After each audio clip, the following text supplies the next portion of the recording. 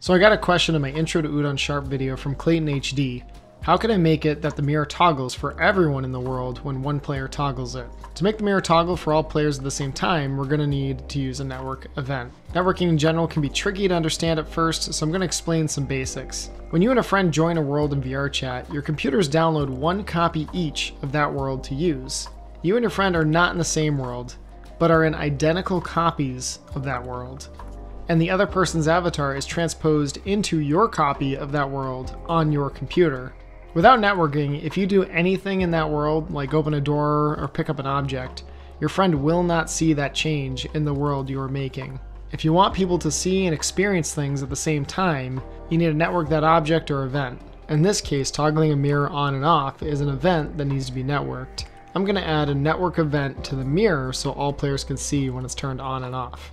Using the basic mirror toggle script that I set up in the Intro to UdonSharp video, in the interact method, on a new line, I can add SendCustomNetworkEvent. And when I add an open parentheses, I get a few options. VRC, Udon, COM, interface, network, event, target, and that followed by period all and period owner varieties. The all and owner types are the ones you can actually use. All means that everyone in this world will receive the event or command. Owner means that only the object's owner is going to receive the event or command. The object owner is almost always the player who's been in the world the longest, or is the last player to pick up that object. Since the goal is to have all players see the mirror toggle at the same time, we're going to use all. After all, add a comma with 2 double quotation marks. In between these quotation marks, we're going to add the name of the method we would like to call and have every player do at the same time. Right now we only have the interact method, so we need to make a new method to place all of the original mirror toggle code into and take it out of the interact method. This is so when the sphere is interacted with, it will send a custom network event out to everyone instead of just toggling the mirror for that one person who clicked it. Under the interact method, type public void. This sets up your method, and now we just need to name it. You can name it whatever you want. In this case, I'm calling it MirrorStuff. Just like naming variables, there can't be any spaces. I'm using Pascal case for naming my methods. Pascal case capitalizes the first letter of every word. It's not necessary to use Pascal case, but getting used to it will help you read your own code and other people's code. After the name of the method, add an open and close parentheses and an open and close curly brackets. Cut and paste your if-else statement from the interact method into the new method between the curly brackets. Now in your custom network event, add the name of your new method. In my case, it's MirrorStuff.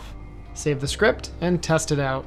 Because I'm testing a networking event, I need to build 2 test clients. I can do this by changing the number of clients to 2 in the local testing panel. Beware, the more clients you launch, the more demanding on your computer it'll be. And there we go, it works. But does it really? If someone joined late to the world after the mirror was already turned on, they would be out of sync with everyone else. The mirror would be on for players that have been in the world for a while, but it'd be off for the new player. And every time the mirror toggles, it would toggle for everyone, and be the opposite for the late joiners. To fix this, we're going to use a UdonSynced Variable and the OnDeserialization method. When a player joins a world and they're not the only person in that world, the OnDeserialization method gets triggered. We can add the OnDeserialization method to our code and have the mirror active state change to match the players who have already been in the world longer. To add the method, on a new line, type public override void OnDeserialization open and close parentheses and open and close curly brackets. In this method, we can copy the MirrorStuff method's code and paste it into the OnDeserialization method. However, when the late joiner joins, it will check if our mirrorIsOn bool is true or false, then change the mirror state to the opposite of that. We want the mirror to be set to the same state as the mirrorIsOn bool. So we need to change the if condition from if mirrorIsOn equals false to if mirrorIsOn equals true. Also, since the point of this method is to set the mirror to the same state as others already in the world, we should take out the lines that set the mirrorIsOn bool to true and false. Lastly, we need to make the bool mirrorIsOn into a UdonSynced variable. Up at the beginning of the script where we stated the mirrorIsOn variable, we will need to add UdonSynced enclosed in brackets at the beginning of the variable. Now every time this script is synced, the mirrorIsOn variable will be synced across all users to match the owner of the object the script is on. In this case, it will be the person who has been in the world the longest. Don't forget to save your script.